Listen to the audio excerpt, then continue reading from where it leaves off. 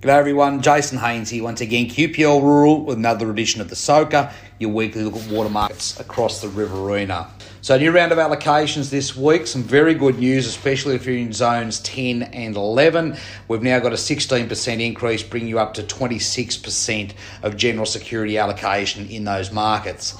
If you're in the Murrumbidgee in zone 13, unfortunately still sitting on a conservative 50% of allocation, but the way that river's flowing, hopefully it won't be long and we'll see a new announcement with another increase. Well, there's a number of off-allocation events moving through the systems at the moment, and particularly those in Zone 10 are making good use of that.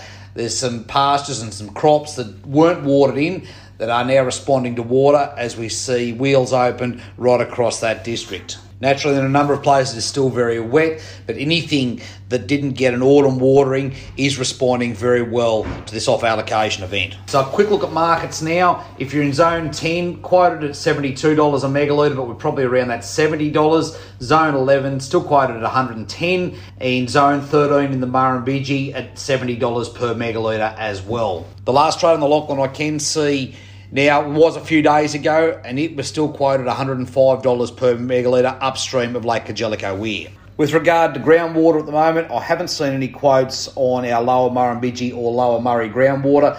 You would have to think, though, at the moment that is suppressed given what is happening in that surface water market. So I'll keep you updated as numbers come to hand. To dam levels this week, well, the welcome news was down in that Hume Dam, now sitting at 85.1% of capacity, so a very good result there for that Murray system. If you're on Dartmouth and following that, we've broken now through that 70% mark, sitting at 70.3% of capacity. But other dams on the Murrumbidgee system, Blowering at 99.7% of capacity this morning and Burrinjuck at 94.3%. Obviously, there's a fair bit of work gone into making sure those don't spill at the moment if we get a major event.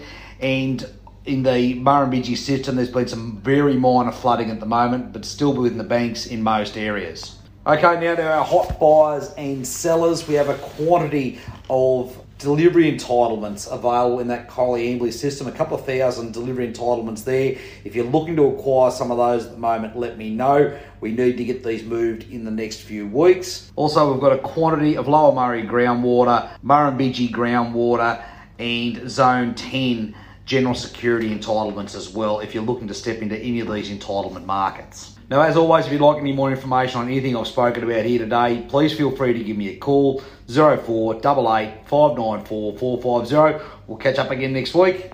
Cheers.